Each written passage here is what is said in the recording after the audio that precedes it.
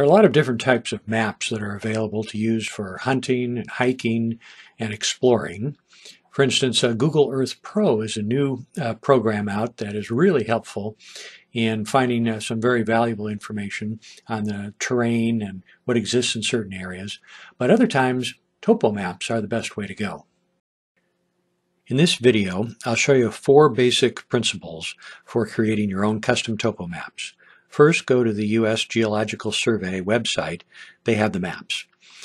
Once you have the map that you want, you'll use the print screen system request key on the keyboard to copy the image. Now, on newer keyboards, the key will probably just say print screen. The next thing that you'll do is open up a program that allows editing of images. Something like Microsoft Word will work. Photoshop is better. There are a number of different programs that allow this. Once you have the image into the editing program, you can then customize the map any way that you want.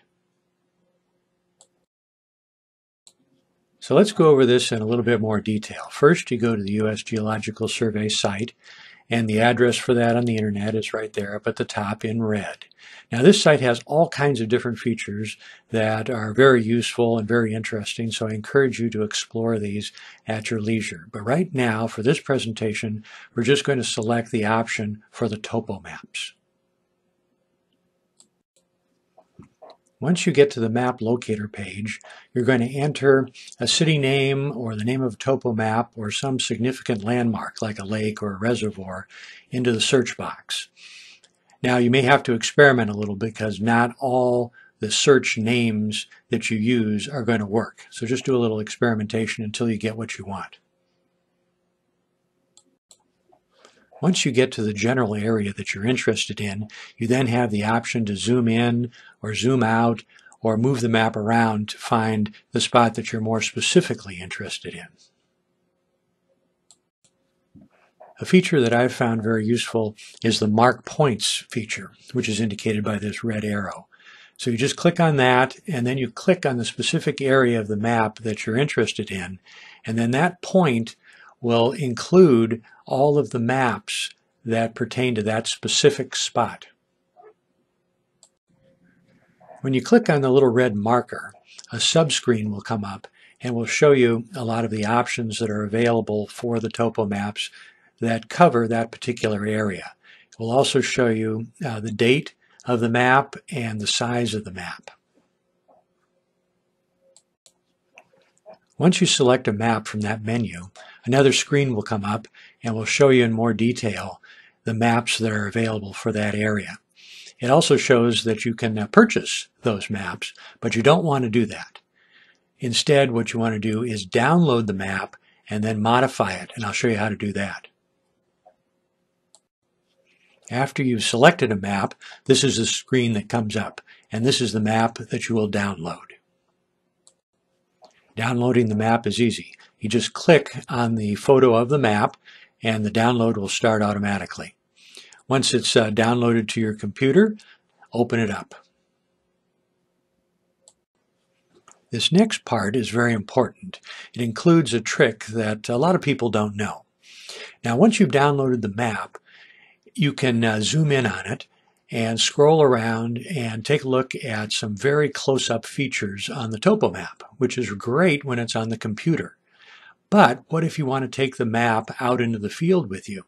If you print it now, it will come out on 8.5 by 11-inch paper, and the scale of the map will be so small that it's almost useless.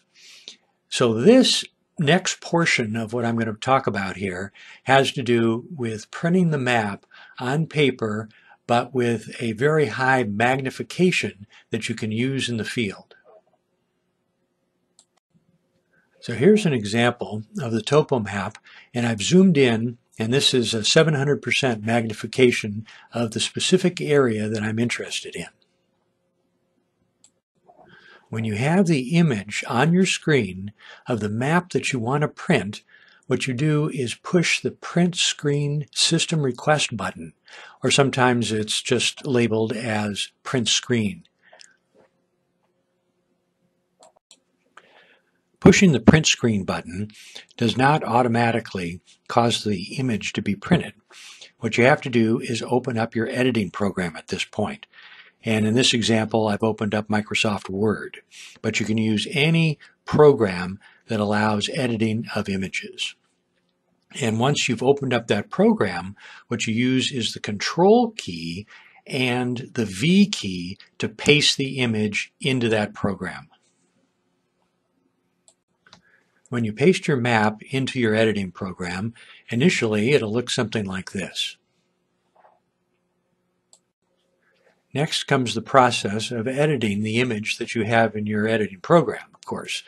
So you can add arrows, you can add text, you can add all sorts of things. You can make the image larger. I've changed this so it's now in a landscape mode. So it's just a question of how many features you know how to use in the editing program that you're working with. Once you've done all the editing that you want to do, you're ready to print out your free custom topo map.